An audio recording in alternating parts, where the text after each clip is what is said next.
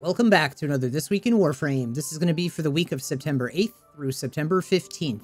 And before we get into all the good stuff, let's see Bird this week. Reminder to stop by and check him out. He's got a Crimson Archon Shard for 30,000 standing, which you certainly want to get. We also have, this week, a lot of you may know that he has decided to do corruption alerts. So this week we have an alert coming this Friday for a depleted reload and 30,000 credits. It is going to be, I believe, a 10-minute survival. That starts on September 13th, and it will go from 11 a.m. to September 16th on 11 a.m. This is Eastern Standard Time, and that's just for a depleted reload. Personally, I'm not going to bother doing that, because 10 minutes of a survival just for one simple mod and 30,000 credits. If you're new and you need it, that's great, but otherwise, I don't really see why it's worth it. We also have Deep Archimedia this week, with a Disruption, Mirror Defense, and an Alchemy mission. And let's see what else we got. So if we check out Prime Resurgence, what's currently happening right now, we've got a Nezha and Octavia Prime Dual Pack here that is going to be around for another 17 days and 17 hours. We also have the Ember and Rhino relics, if you guys want to grab them as well, for another 45 days. So either Nezha, Octavia, their weapons, or Ember and Rhino and their weapons. You can go grab those now. We also have...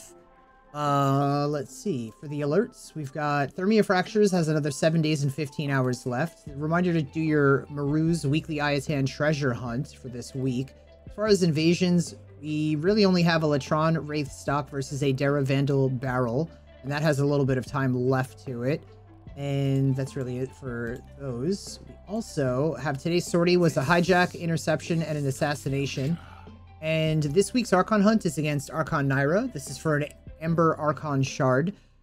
We have a Sabotage, Interception, and a Showdown. If we check out what's going on with Nora this week, we have the usual 500 enemies, 15 missions, and 30 Eximuses to take care of, but we also have kill a Tusk, Thumper, Doma in the Plains of Eidolon. We have defend both Mirror Defense objectives 3 times each in a single mission.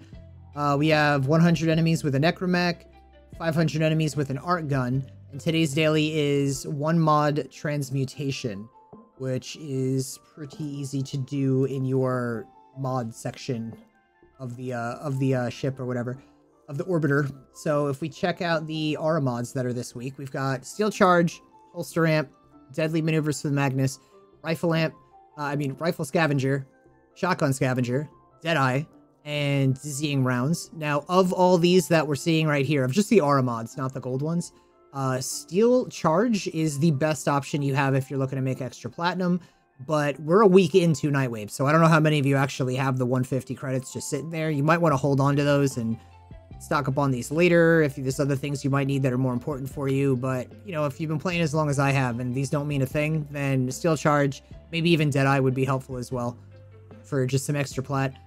Purifying Flames we also have for Ember. We have Deceptive Bond for Loki, Skull Shots for the Viper, and Purging Slash for Excalibur.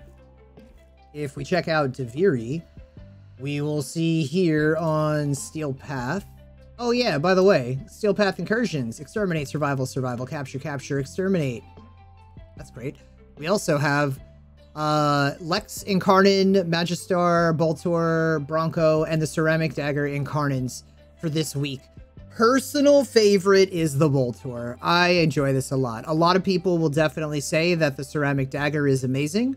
I don't disagree. I personally just don't really care about the melee weapons and they're like the Incarnate melee weapons. I don't like the way that they all feel like the same damn thing. But if you don't care, I know the Ceramic Dagger is a big deal to a lot of people, but I personally love the Boltor of these options. If you already have those, you can scroll over to the right, grab a rifle, pistol, melee, Riven, or even 20,000 Kuva. And if we check out normal circuit, we're looking at Hydroid, Mirage, and Limbo as your options. I believe Hydroid we get from doing Earth, unless that's changed a long time ago, but I believe Hydroid you get from doing Vehek on Earth. And I don't actually remember. Limbo is actually, both of these, I think, are quests. It's been so long. You guys have been playing this game for 10 years. The last time I had to do any of these things to get these basic frames, Jesus, I don't even remember. But if I had to recommend which one to get, not Hydroid, if you can farm him out from Vehek still. Actually, really, it doesn't matter. They're all fairly easy, I guess. How much platinum have you made since you've become a Patreon? Over 100K. 45K. 60, 70,000. 20,000. What's the most amount of platinum you've made in a week? 12K. Probably about 5,000. 5,400. Probably 8K. What's the most amount of platinum you've made in a day? 5,400. Day was probably 4K. Probably about 3,000. 2K. What's your favorite method of making platinum that you've learned from me? Mostly just flipping ribbons and selling warframes. Probably arbitrations. Selling sets of warframes. I enjoy Zeramon the most. Imagine how much time and money they've saved. You know where the links are.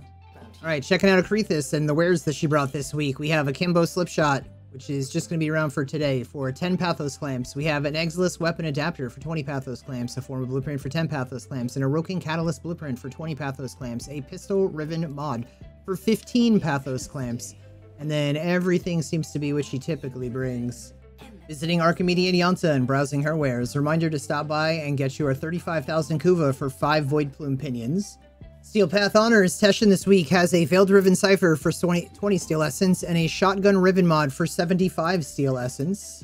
We also have Captain of the Butt Cheese over here with his browsing merchandise. He's got a Tenant Ferox 36% Radiation, a Tenant Grigori 42% Magnetic, Tenant Livia 25% Heat, a Tenant Exec 27% Heat, and a Tenant Agendis 33% Magnetic. I would skip all these and just wait another day. 23 hours left. I would just wait another day and then come back tomorrow and see if he's got anything better than that with higher percentages. Aladino and Iron Wake, reminder to stop by, get yourself a Riven mod for 10 Riven Slivers, then get yourself another Riven mod for 10 Riven Slivers, then get yourself 35,000 Kuva for 10 Riven Slivers, and if you need it, or want it, or care, 5 Riven Slivers for 150,000 credits. Invigorations are going to be different for everybody, but this week, this is a reminder to check yours out. I've got a Nyx for 250% secondary damage, plus 75% sprint speed, Korra with plus 200% secondary critical chance, immune to status effects, and Hydroid with plus 100% ability range and 75% ability efficiency. Like, subscribe, turn notifications on. Stop by my Twitch channel. I'm live every day. You guys can ask questions, hang out with the community, and just get close and whatnot. Ask all the Warframe questions you need. But for now, thank you for watching. I will see you guys later.